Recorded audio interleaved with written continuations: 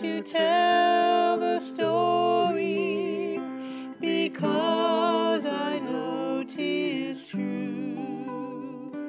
It satisfies my longings as nothing else can do.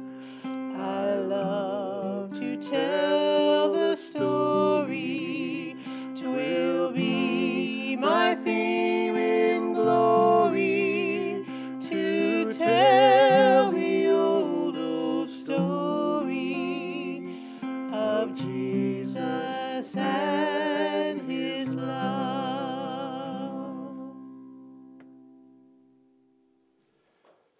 Turn with me, if you would, this evening to 2 Samuel chapter 22, and we'll look at verse 32 this evening. 2 Samuel 22:32. For who is God save the Lord? And who is a rock save our God? The Hebrew there is this: who is El?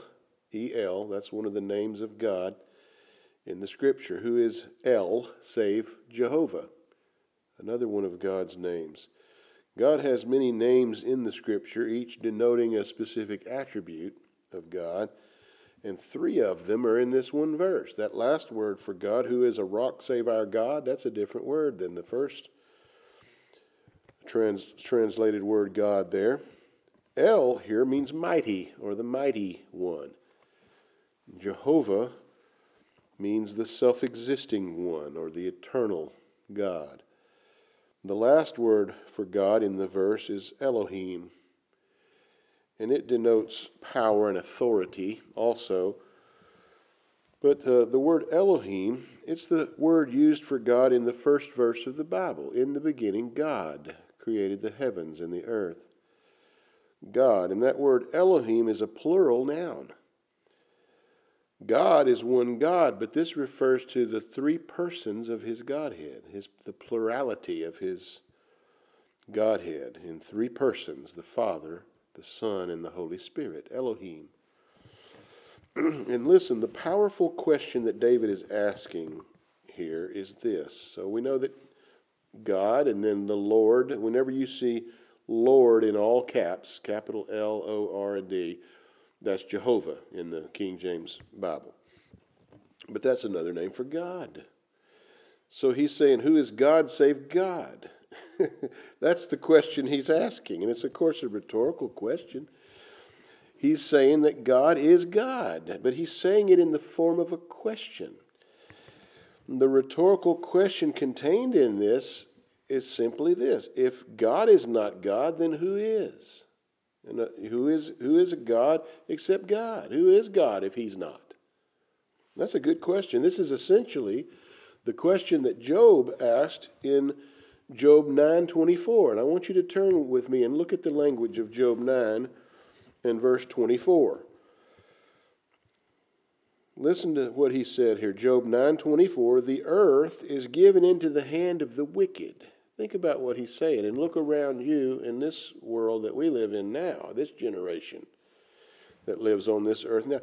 The earth is given into the hand of the wicked. Job wasn't the first or the last person that's noticed this. This world is run by evil people. And then look what he said. He covereth the faces of the judges thereof. That's talking about those who make the decisions in this world. It's not just judges as we use the word, a Supreme Court justice or a circuit court judge or something like that. It's not just that. It's judges here is the people who make the decisions, who decide things in this world. Their faces are covered by somebody. They're blind. And look, if he doesn't do that, whoever this he is, we're going to talk about, if not, then where is he and who is he? What a question Job asks here. And when, if ever, has Job's words here been more true than they are right now?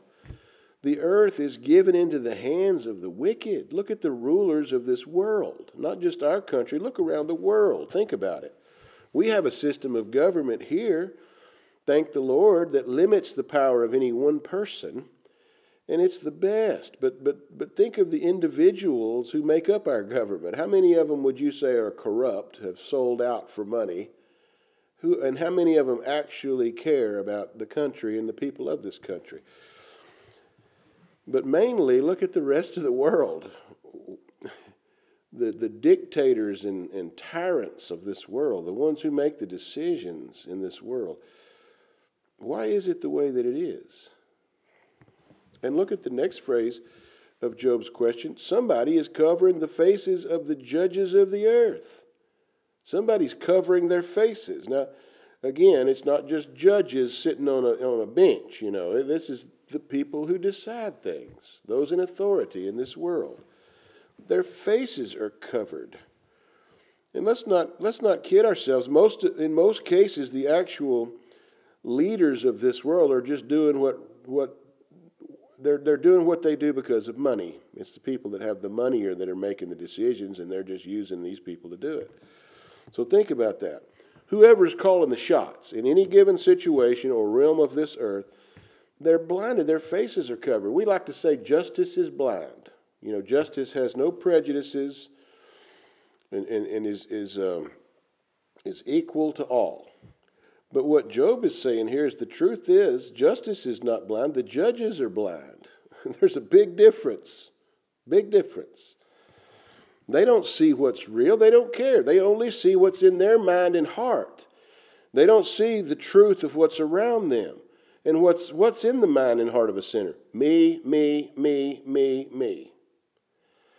Somebody is the cause of all that, Job said. Somebody's the one that's blinding them and making them blind to justice and judgment and truth.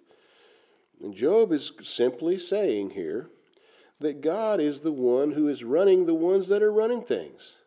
That's it. That's a simple statement, isn't it? God runs the ones who run things. He is the King of kings and Lord of lords. Hebrews 3:4, Paul wrote there, for every house is builded by some man, but he that built all things is God. Think about that. Somebody built everything. I confess right up front that I'm taking that verse out of the context that it's in there in Hebrews 3, but think of the principle taught there and see it all in the Word of God. This is true throughout the Word. Every house, every nation, every household, every economy, every society, every government is built by some man or group of men. All of it is. But the one who built the ones that built it all is God. In other words, as Isaiah said in chapter 9, the government is on His shoulders. The Lord Jesus Christ, the one whose name is wonderful, the child who was born, but the Son who was given, whose name is Wonderful, Counselor, the Mighty God, the Everlasting Father, the Prince of Peace. He said the government is on His shoulder. What government? The government. The governing of governments is on His shoulders. He's the one that does all this. It's according to His purpose and His will. He worketh all things after the counsel of His own will. He doesn't consult men in it. He does as He pleases in the armies of heaven and among the inhabitants of this earth, and none can stay His hand, or say unto Him, what doest thou? He that built all things, somebody built everything, and whoever that is God. David is saying, I know who it is. It's Jehovah. That's who it is. It's Jehovah God. It's the God that we worship. Remember what Job asked at the end of that verse that we looked at there. If not, if God's not doing this, then where is God? And who is God? Wow, let's think about that. If God didn't purpose and cause and bring to pass all these things as they are in this world, then where in the world was God when they happened? Where was He? What was He doing? And who is the one who did this? Let's find out who God is. Or he might be asking it this way. Who is the pathetic God that didn't show up while all this was taking place? What God are you talking about? What God are you worshiping if He didn't accomplish? Where was He and who is He? He didn't have much power, apparently. He must have been on vacation. That's what Elijah said about the false gods that of his day. He said, well, maybe they're sleeping, or maybe they've gone on a vacation. They obviously can't hear you. Now, sentimental religious people mostly cannot think that God would allow bad things to happen to good people. Well, maybe your God wouldn't. But the first problem with that statement, God wouldn't let bad things happen to good people. The first problem with that is there aren't any good people. And the second problem with that is this: the only time ever that something bad happened to someone who was good was at Calvary. That's the only time it ever happened. And we only say that it was bad in that it was evil. What we did was evil. There's no question about that. But God meant it for good. As Joseph said of his brother, he said to his brother, you did some evil to me, but God was doing good in that. He used your evil for good. That's what he does. That's the gospel. Our evil that was wrought at Calvary in murdering God's Son, God meant it for good, to save much people alive, as Joseph said. To save much people alive. And I'm one of them. Bless God. But bad things, God doesn't do that. Well, let me ask you something. The only time that a bad thing happened to a good person was at Calvary. Who purposed that? Where was God when that happened? Who was in charge of that? Who brought that to pass? The Bible says it pleased the Lord to crush his Son. That's what this book says. Many people would say, well, God, that hurricane that came and killed thousands of people, God wouldn't do that. That was Satan that did that. God wouldn't do that. Brother Job has a question for you. If God didn't do it, then who did, and where was he when they did it? Where was God Almighty when somebody killed thousands of people in his universe? That's a pretty good question, isn't it? Amos asks in Amos 3:6, shall there be evil in a city and the Lord hath not done it? This religious world scoffs at the idea that God would do something terrible like that. The Bible scoffs at the ones that scoff. Are you kidding me? You really think something happened in God's universe and he didn't do it? That word evil there, shall there be evil in a city and the Lord hath not done it? That doesn't just mean sin, although that's included. It's not just saying, it's saying, shall something bad happen somewhere and the Lord hasn't done it? If not, then who did it? And where was God when they did it? That's Job's question. How can we know that all things work together for good to those that love God, to those who are the called according to his purpose? You know how I know that? Because God makes it so. And you know how he does that? He rules all things and all people in every place, in all the places of his dominion. And that's everywhere. How could he do that if he's not controlling all things? I don't want to live in a world where the devil can do things without God. And where even a germ, I don't even want, my pastor a long time ago used to say, if one germ is floating in the air that God's not in control of, we're all goners. One germ. I don't want to live in that world.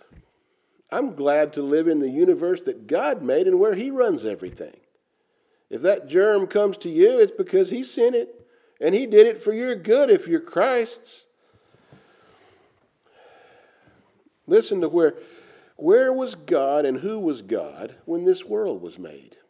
That's the question that God answered now. Look at in the book of Job with me. The book of Job, right before Psalms, chapter 38. I want to read you a passage of Scripture. Where was God and what was he doing when this world was made? We like to say, as Paul the apostle did, that Christ is all. That Christ is all and in all. If that's true, where was he when this world was made? Job 38, verse 1.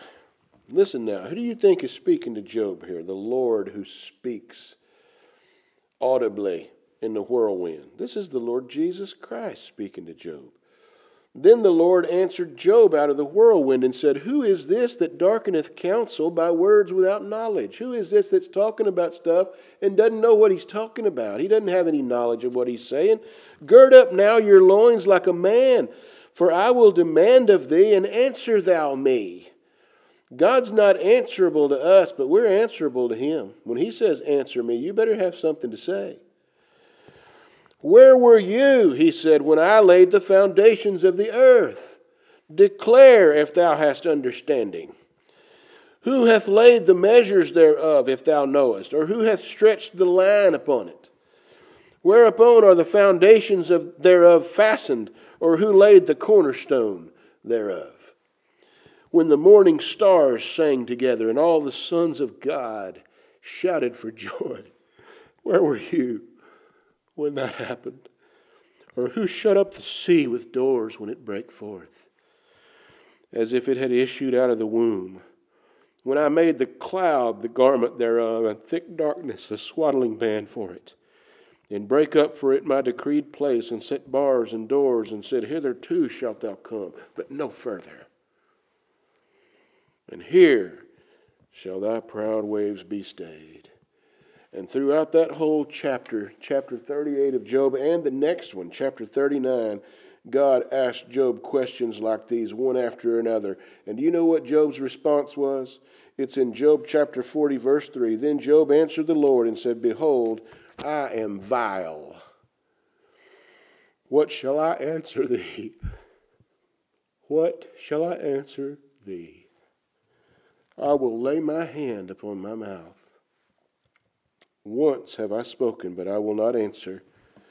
Yea, twice, but I will proceed no further.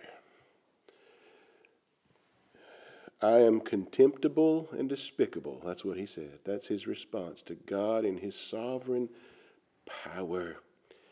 And listen, the one that was sovereign in the old creation is sovereign in the new creation. And he runs the world that he made. He's sovereign in providence. He's sovereign in salvation. He said, I'll have mercy on whom I will have mercy. What are you going to say to that? I am contemptible and despicable, and I'm going to shut up now. That's what Job said. That was his response. I've heard people say, I've heard it more than once in my life, God wouldn't send anybody to hell. Who is God save the Lord? If not, then where was he when somebody put them in hell? And who is God? Why do you think there is a hell?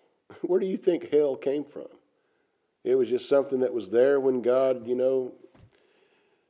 God just looked over there one day and there was a hell? The devil does that? Really? Is that what your answer would be? You better lay your hand on your mouth before you say that. Who's going to cast the devil into hell then?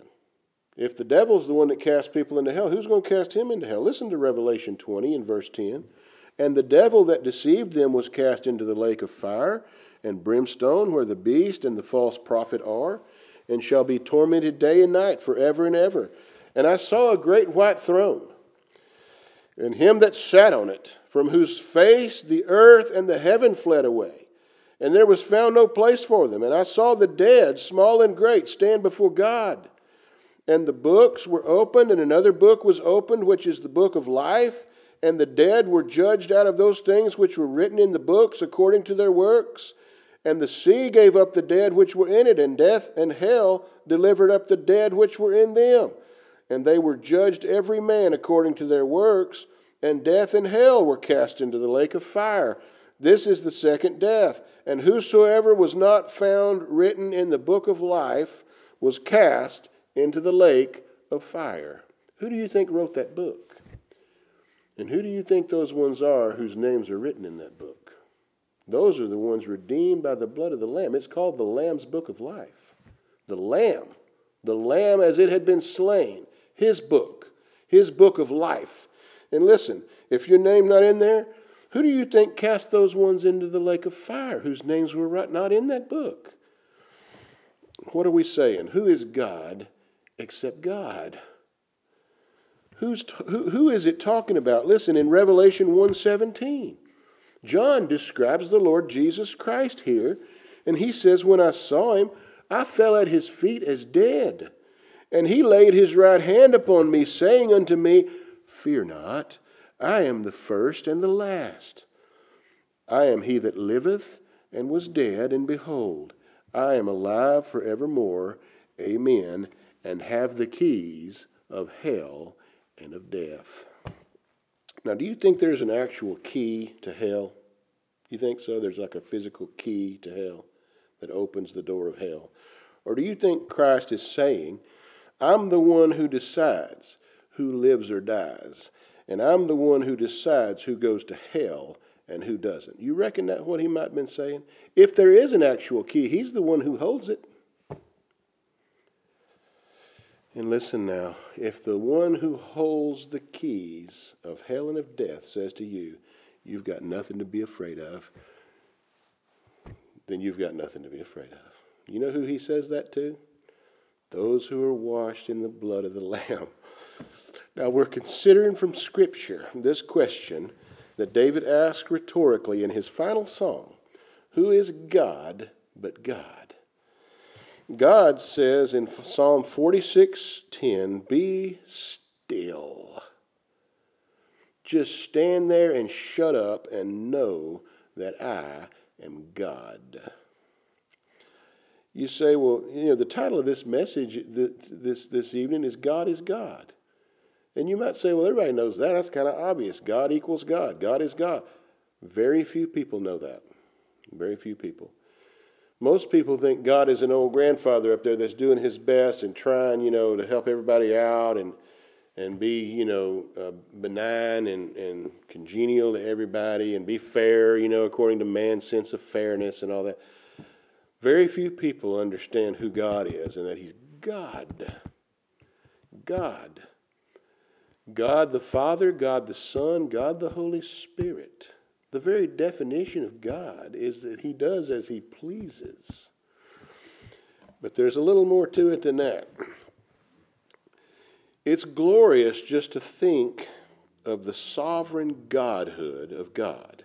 And David's talking about that.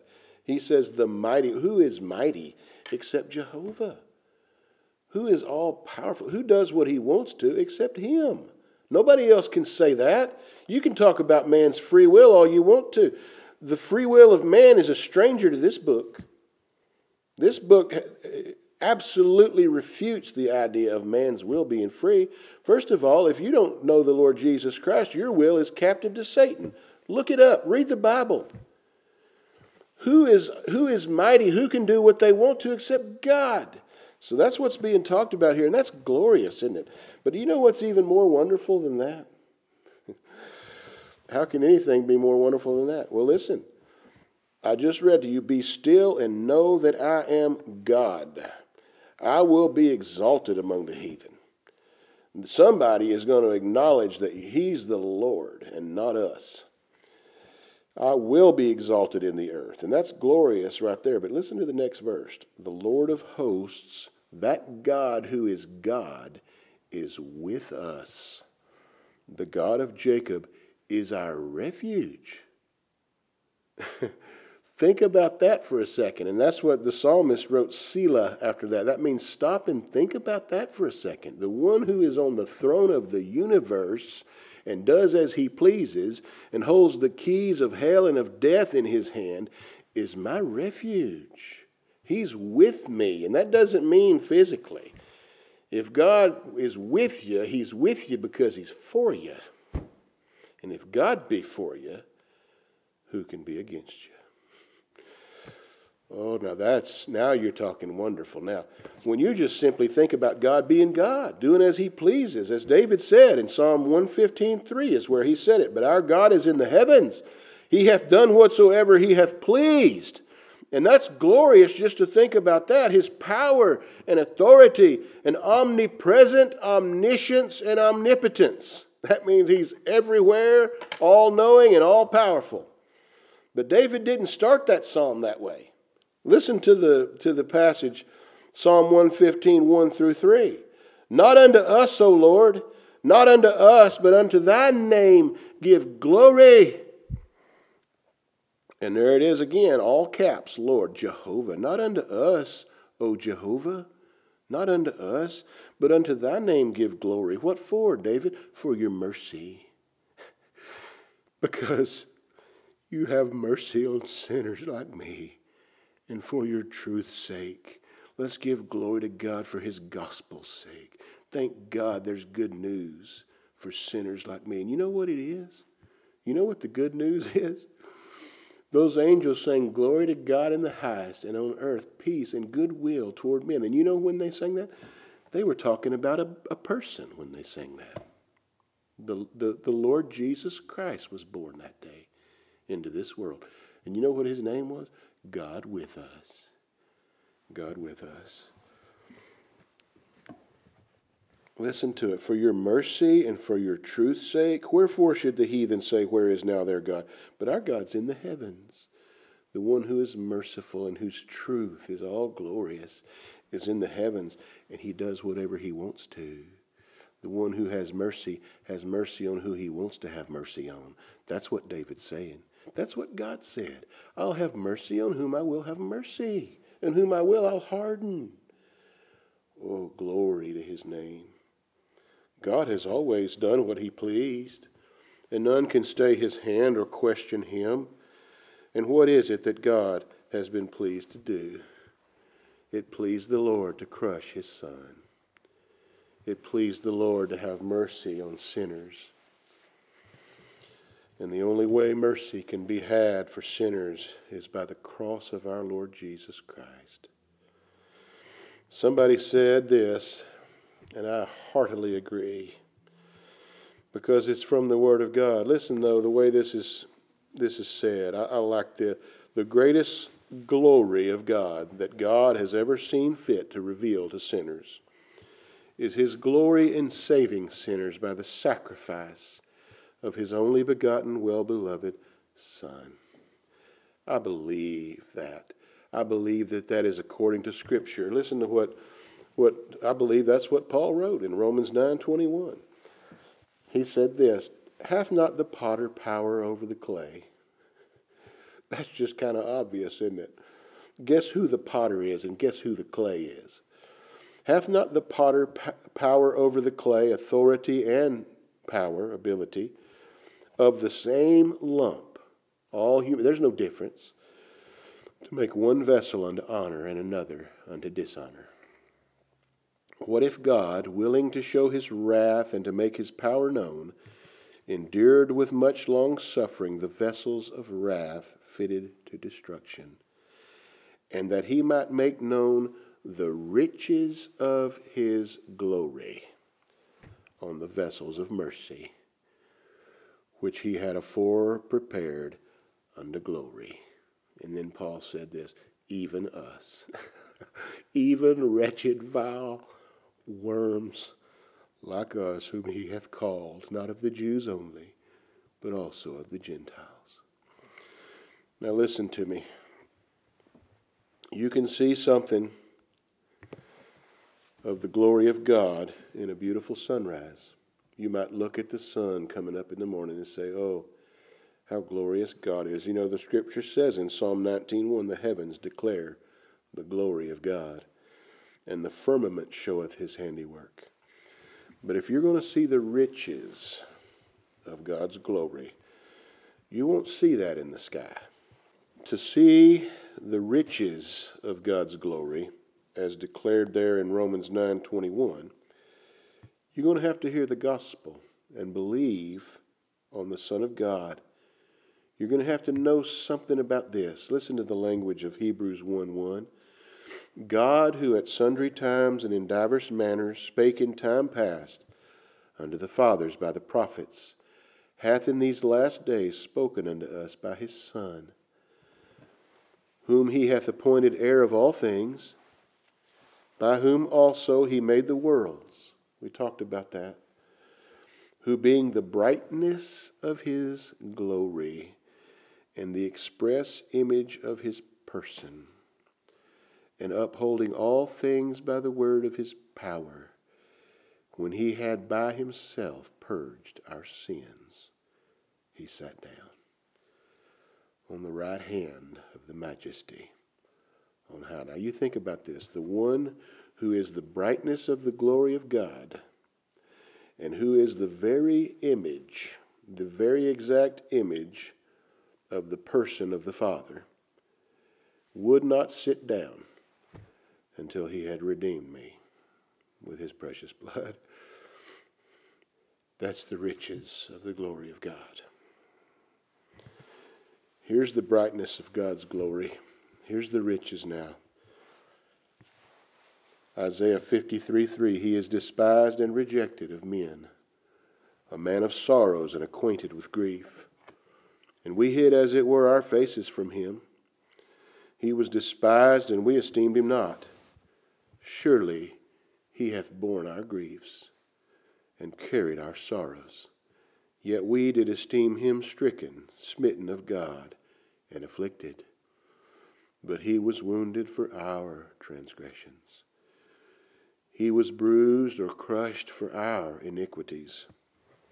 The chastisement of our peace was upon him, and with his stripes we are healed. When he gave himself, when he made his own soul an offering for sin, he redeemed somebody. And the brightness of his glory now is not just that he bore our iniquities, but that he actually put them away. And all for whom he died are justified before God. We're going to read some more in Isaiah 53 in a minute, and that's exactly what we're going to read. Those for whom he died are justified by his precious blood. Most of those who call themselves Christians in this world, the reason we stress this is because most of the people who call themselves Christians in this world believe in a Jesus that died as a best effort to save as many as would make effectual what he could not. In other words, he didn't actually save anybody. He just made salvation available to anybody who had the good sense to save themselves. That's what passes for a gospel in this religious world. But if you're a real sinner, here's your Savior. It pleased the Lord to crush him. This is verse 10 of Isaiah 53. He, his Father, hath put him to grief. When thou shalt make his soul an offering for sin. The Lord Jesus Christ crucified is not an offer that God makes to sinners. He was an offering. He is an offering made unto God for sinners. When thou shalt make his soul an offering for sin, he shall see his seed, those who are produced as a result of that, who are born again as a result of that. He shall prolong his days, and the pleasure of the Lord shall prosper in his hand.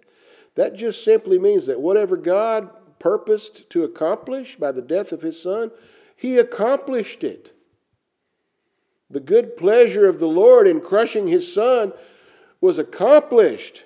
It prospered in the hand of his Son. He laid help upon one who is mighty. And he accomplished salvation, and then he said, it's finished.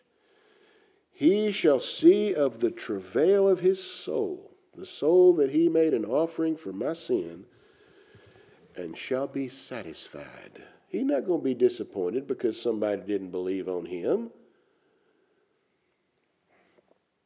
He died to save his elect, and he saved his elect. You got a problem with that? Come to him. He said, I won't cast you out, whoever comes to me. But he also said this, all that the Father giveth me are coming to me. Don't miss that part. This is who we're dealing with now. Who is God except God? He shall see of the travail of his soul, and shall be satisfied. By his knowledge shall my righteous servant. God never had but one righteous servant. You say, well, I'm the servant of God. Well, in a sense, we are. Paul, a servant of Jesus Christ. But we're not righteous, not in ourselves. He's talking about our Savior there. And he said, my righteous servant shall justify many. Not everybody, but everybody he represented. When he prayed his high priestly prayer in John chapter 17, he said, I don't pray for this world, but I pray for those you gave me, That's who he represented. Are you one of those? I don't know. Come to him and find out. Come to Christ. Believe on the Lord Jesus Christ and you'll be saved. And how's he going to justify? For he shall bear their iniquities. Our substitute, the Lord Jesus Christ, bore our iniquities in our place and the wrath of God for our iniquities in our place. And we are free. When the Son makes you free, you're free indeed. And that's how he does it. When by God-given faith a sinner looks to Calvary and sees salvation finished, accomplished for him by God's Son, sees the riches of the glory of God in the face of Jesus Christ, then surely the declaration of that sinner's heart is this: who is God save the Lord? Who is God save the Lord? And from God's own holy word, we have the only answer to that question from Jehovah himself. Isaiah 45:21. There is no God else beside me, a just God and a Savior. Think about that for a minute before we close. How can God be a just God and save a sinner? If God is perfectly holy and strictly just, then sinners have got to go to hell. How can he be a just God and a Savior? Romans 3:24. Let me read it to you. Romans 3:24. Being justified freely by his grace through the redemption that is in Christ Jesus. It's by Christ and him crucified that we're justified freely without a cause in us. The cause of our justification is in Christ, not us. We're justified freely by his grace, by the grace of God, through the redemption that is in Christ Jesus, whom God hath set forth to be a propitiation, a mercy seat, a sin offering, through faith in his blood. Do you believe in his blood? Do you believe that the blood of Christ is sufficient to wash all of your sin away? And that when he shed that precious blood, he saved everybody he shed it in order to save? Do you believe in his blood? To declare his righteousness for the remission of sins that are past through the forbearance of God. To declare, I say at this time, his righteousness, that he might be just and the justifier of him that believeth, in, that he might be a just God and a Savior of him which believeth in Jesus. May God, by his sovereign grace, almighty grace, he sits upon the throne of grace tonight. And may he from that throne grant us a sight of our Lord Jesus Christ, the all-sufficient, mighty captain of our salvation. And may we say from our heart, who in the world is a God except God, a just God, and yet he saved me by the precious blood of his Son. Amen.